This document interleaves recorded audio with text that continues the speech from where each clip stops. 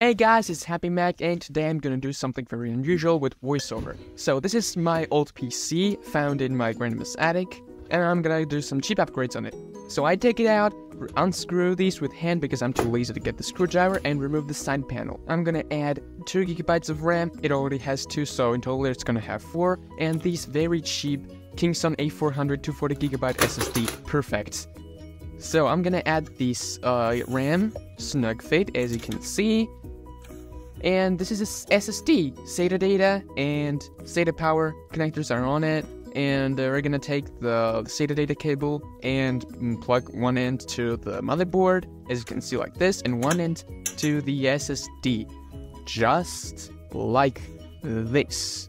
We're gonna take the SATA power cable and plug it into the other connector on the SSD, and the SSD is perfectly fine. As you can see, our system boots, fans spinning.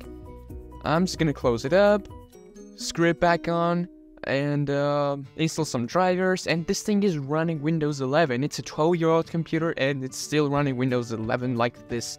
This is so well, and thank you guys so much for watching, and I'll see you around.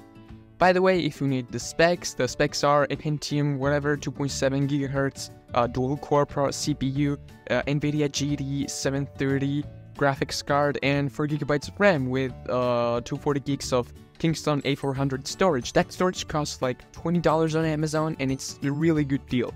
The storage isn't as fast, but I mean, for $20 you cannot get any better SSD, so goodbye. I am tired, okay? Just goodbye.